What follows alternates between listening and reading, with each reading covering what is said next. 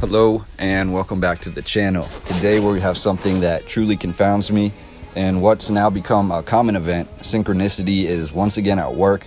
Upon researching the railways of the past and the engines that powered them, I began to divulge into other transportation powered by steam.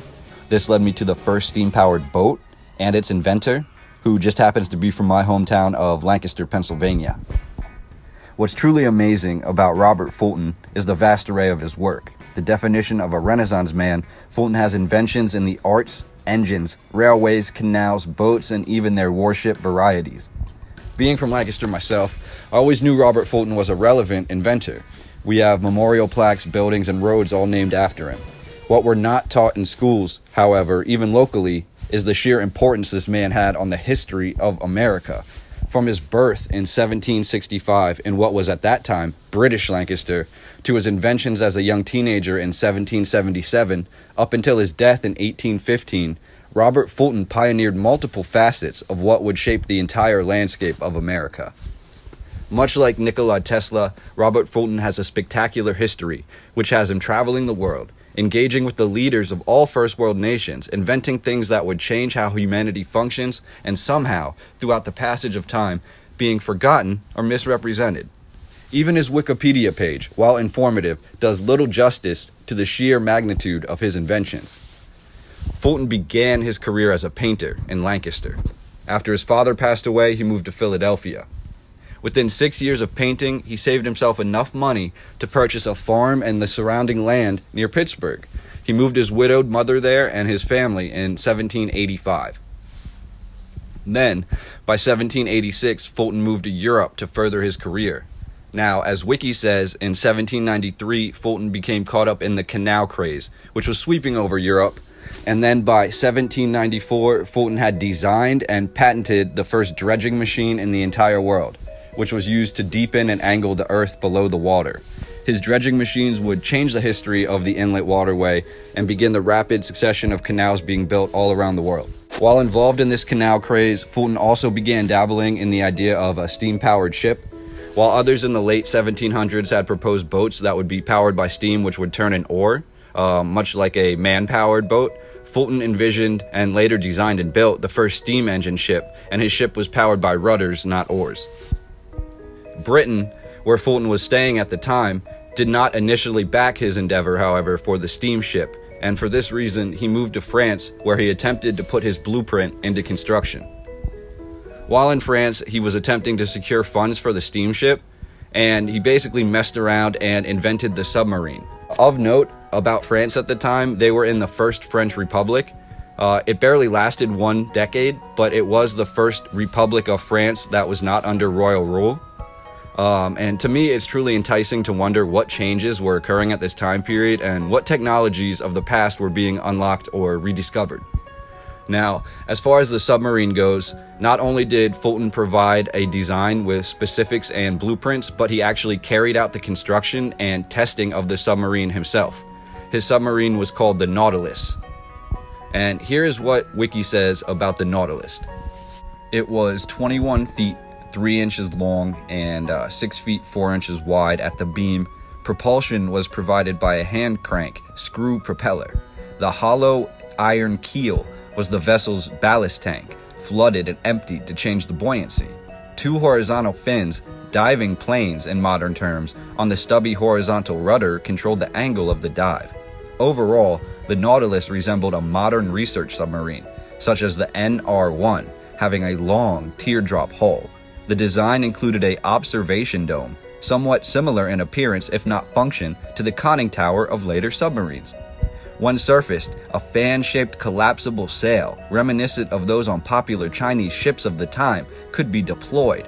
Air, beyond that enclosed within the vessel, could be provided by a snorkel constructed of waterproof leather tanks. So, furthermore, Fulton didn't stop there. After he was done with this submarine, he decided he would also invent the world's first torpedoes. Originally, he called them carcasses, which would be brass-filled balls carried behind the submarine Nautilus, and then they would attach silently to enemy ships. A fuse with a timer of roughly 18 minutes would trigger upon attachment to the enemy ship, which would give the Nautilus crew enough time to crank away. Crank as in the rudder of the small submarine was powered by a hand crank. The brass balls could contain up to 200 pounds of gunpowder. Further inventions with the Nautilus were copper globes, which are very similar to the brass balls or the torpedoes. The copper globes would float outside the submarine, and they would contain up to 200 feet cubed of air, which would last the crew at least 4.5 hours. And they don't go into it anywhere that I could find, but I couldn't figure out how they actually get the air from the brass ball outside of the submarine into the submarine. But they are saying here that they do have brass balls filled with air that could provide the crew 4.5 hours of air. So Fulton made this submarine, the Nautilus, the first of its kind in the world, created torpedoes for the Nautilus, and also developed ways to store air outside of the submarine. Later, Fulton also discovered, while inside of the Nautilus, that compasses work the same underwater as they do on the surface. This may seem like a minute detail, but until this time period, humanity simply did not know this. Fulton's Nautilus also had, as mentioned earlier, the viewing globe, similar to modern submarines, which allowed him to view the ocean and the rivers outside of the submarine. While using this design, Fulton discovered he did not need the candlelight, which he had brought with him, and he could just use the actual light from the sun if he traveled during the day.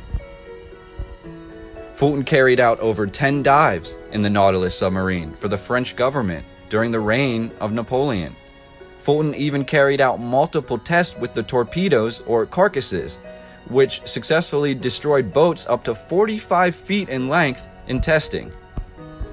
Initially, Fulton had the full support of Napoleon and the French government, but upon the final tests, before a large amount of subs were to be constructed, a storm hit France, and unbeknownst to Fulton, the Nautilus was damaged. Upon commencement of the dive and the test, Napoleon, never one for patience, dismissed Fulton as a liar and a charlatan and asked him to leave France. Apparently, after this, Fulton went back to Britain and gained interest in the Nautilus there. However, due to issues arising from war, Britain was unable and unwilling to provide backing for Fulton's plans, and later they dropped the development. Discouraged with this and with the little show he had for his steamship, Fulton left Europe, even going as far to leave the plans and the blueprints for his Nautilus and the torpedoes behind in Britain. These plans and blueprints were lost and forgotten for over 100 years until they were rediscovered in the early 1900s. Fulton, not having realized his dreams of either the steamship or his submarine seeing commercial success, moved back to the United States in 1806, and by 1807, he had finally fully designed and constructed his steamship. His completed steamship was called the North River Steamboat, but was quickly renamed the Clermont. This ship was able to carry passengers from New York City up the Hudson River to the capital of Albany in roughly 32 hours. This was a journey of over 150 miles.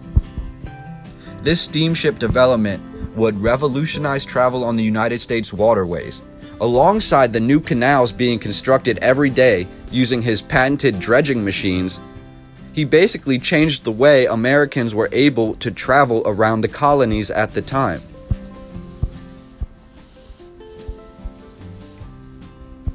Fulton then developed the steamboat the New Orleans and its subsequent maiden voyage from Pittsburgh, PA to New Orleans, Louisiana.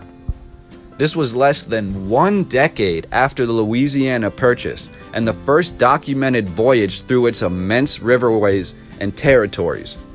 Fulton, while on this voyage, found canals that were pre-built, which allowed the full journey to be completed, setting a precedence for the rest of the nation and giving them confidence to travel westward and southerly by these waterways.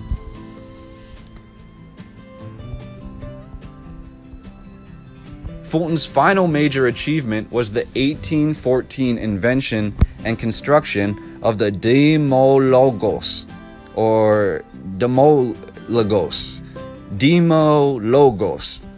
which you may have seen before if you're familiar with this sort of esoteric history research. The demologos was the one and only floating battery of its kind, created during the War of 1812. It was basically a floating castle, with the main ingenuity coming from the steam-powered engine being positioned in the dead center of the craft. This provided armored protection on all sides and later became commonplace in similar warring vessels going forward. The demologos was immense and appears to be probably the most important craft that was constructed pre-Civil War.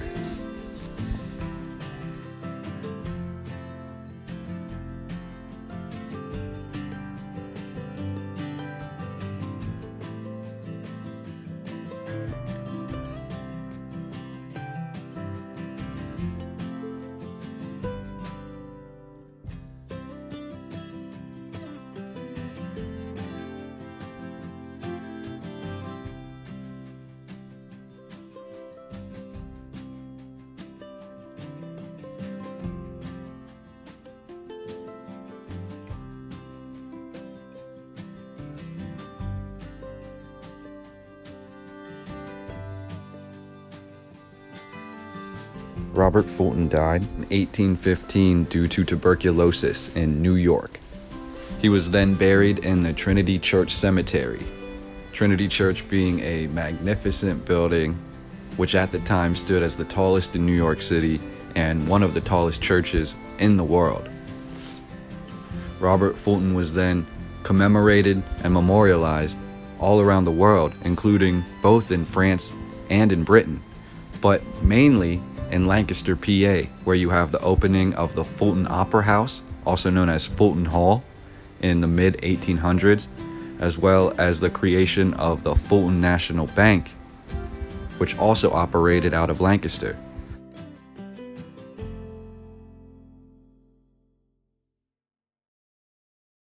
In conclusion, we have the character of Robert Fulton, a poor boy born in British Lancaster, PA, only to hit his teenage years and then develop the dredging machine to build canals, to develop the first submarine, the first torpedo, to be the first to use compasses deep underwater, the first to develop an apparatus for providing air underwater, and then he returned to the USA to develop his steamship and his warship.